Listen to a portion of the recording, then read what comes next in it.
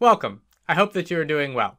By the end of this video, you will be able to add measures at the end of a piece in MuseScore, as well as insert measures in the middle of a piece, or delete any unused measures in MuseScore 3. Let's get started. So I have MuseScore open, and we're working on the tutorial on adding and deleting measures. So in order to add a measure, it's called Append. You will want to go to the top left and you will click on Add, and then go down to Measures, and then down here where it says Append one measure, you can click that, and you can see that it added a measure at the end. So append means to add one measure at the end. Now that added one measure. Let's say you wanted to append more than one measure. You would do the same thing, go to Add, Measures, and then Append, and then it'll ask how many measures you will want to add. Let's say I want to add 5 measures.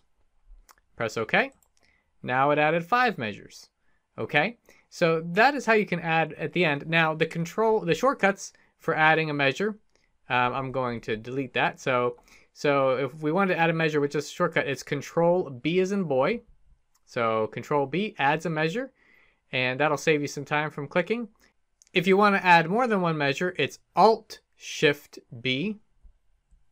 So Alt Shift B will bring up how many measures you want to add. So let's say you want to add 3. So again, Control B will add one measure at the end, and then Alt Shift B will add multiple measures depending on how many you want. Okay, and remember, if you want to undo anything, you just hit Control Z. So we're back to the beginning. So that's how you add a measure to the end.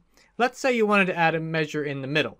So what you would do is you would select the measure that you want. So I've got that measure selected. I go up to Add, and then go to Measures, and now I'm going to insert one measure. Now what this is going to do is add or insert a measure before this measure that I have selected. So you can see I had that selected and inserted one measure before that. Let's say I want to add more than one measure. You just go to Add, Measures, and then Insert Measures, the plural, and it'll ask you. So let's say I want 7 measures, and there we go. It added blank 7 measures to the score. So again, this is how you can add and delete measures. If you want the shortcuts for how to insert the measures like we just did, you would want to do Insert. So just Insert will be the key you would hit for the shortcut for inserting a measure. And then if you wanted to, you have to select one to make sure that you can insert. So let's say I want to insert one before this. I press Insert, that inserted a measure. And then if you want to insert multiple measures, it's Control and Insert. So those are the shortcuts for adding measures. One thing I wanted to point out is if you want to delete an entire measure, you can do Control Delete. So I have the last measure selected. Control Delete will delete the entire measure. Let's say I want to delete this measure, select it, Control Delete, and that will delete it. Now, if I want to point out, if let's say I have this measure selected and I just hit Delete, it'll only delete the notes. So that's why if you want to delete the entire measure, you will want to hit Control and Delete at the same time.